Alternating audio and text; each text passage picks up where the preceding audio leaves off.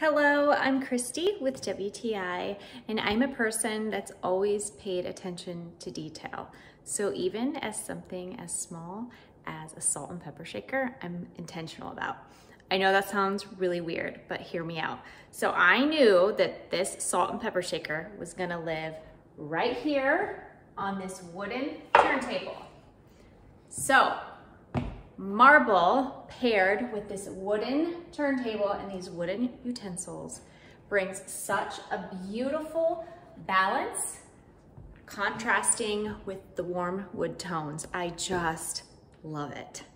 Another detail about these salt and pepper shakers that I fell in love with is the fact that they are hexagon shaped.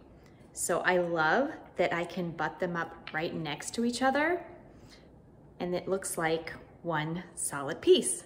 So the marble is beautiful.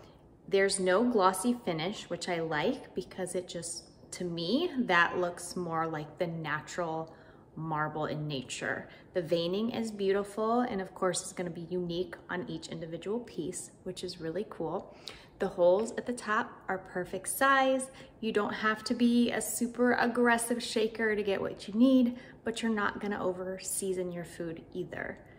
These are so beautiful. Now, I know salt and pepper shakers are a staple in every kitchen. So why not get something that you need that is also a beautiful piece of decor? But that's just my point of view.